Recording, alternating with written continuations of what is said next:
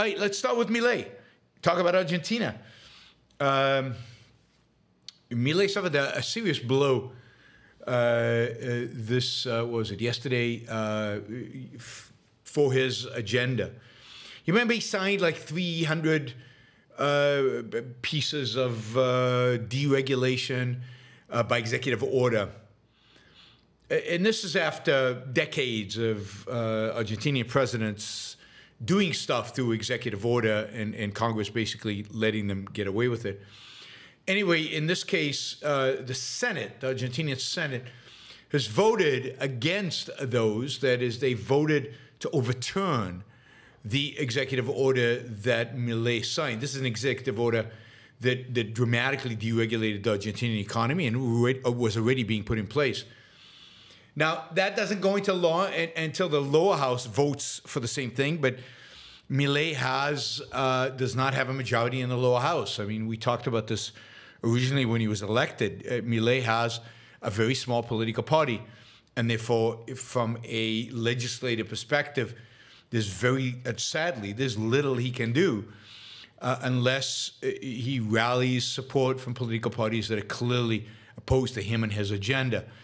So not only is the package of privatization and changes in spending, the omnibus bill that Milei proposed, not only is that basically being killed by the legislature, but now the legislature is attempting to kill the deregulations that Milei passed in the first few days of his administration.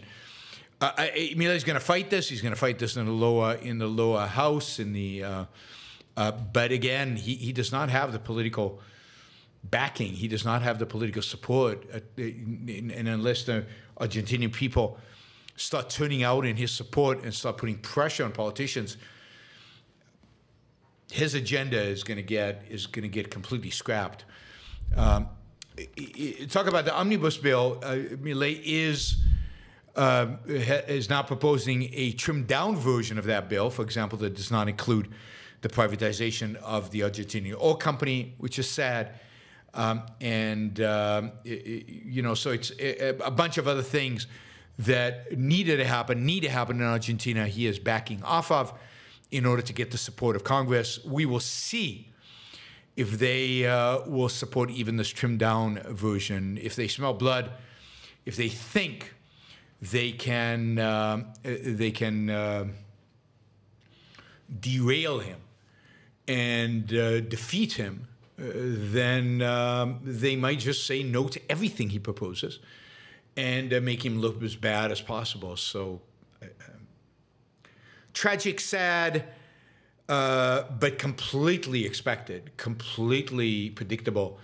It's exactly what I told you I thought would happen when Milei was first elected. And what I think a lot of commentators, can he get anything done? Can he get stuff done? And of course, these two things, the executive order and the omnibus bill, were only the beginning of everything he would need to do, which includes dollarization and everything else. And if this can't get done, then certainly the more radical stuff is going to really be difficult. Now, as I said, I will be in Argentina, and we'll have a broader, better, more thorough perspective on Milei and what's going on in Argentina from that trip. We will hear a lot about the program, what the plan is, what the Argentinians think the probability of success is, including people at the very top. All right. So, yeah, major setback, not good. I don't know. I don't know what he can do other than basically fire Congress and declare himself, a dictator of Argentina, but, probably not something he can, should, or will do. I mean, then you get the army. There's no clear-cut way to get these passed without the Argentinian people being willing, in a sense, to go out now into the streets and demand of their Congress to support Milei and make it very clear that if they don't, they're going to vote all the bastards out. They're going to vote all the bastards out. The problem, of course, is the people who elected Milei were excited, but are they excited at any particular thing? Are they excited any particular spending cut might affect them, for example? Are they excited about any particular deregulation might affect them? Are they excited any particular privatization? Again, might affect them. So much of the Argentinian economy is controlled by the government today. Anything he does is going to affect people. And will those people take the long view, take the broad view, take the rational view, or will they just try to pursue kind of short-term emotional, their short-term emotions? I don't know.